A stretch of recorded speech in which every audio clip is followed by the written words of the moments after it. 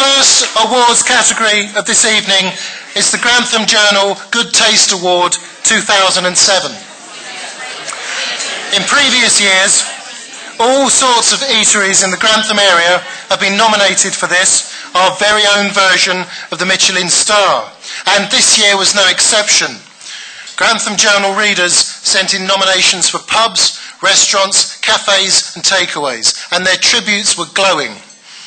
Our shortlisted entrants were the three businesses which received the most nominations from Journal readers.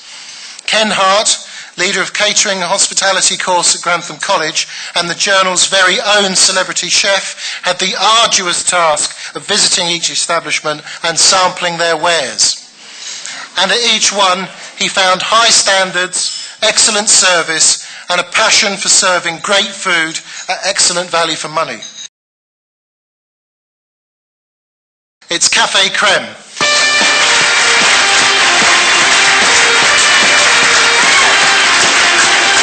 It's the Castaways Cafe.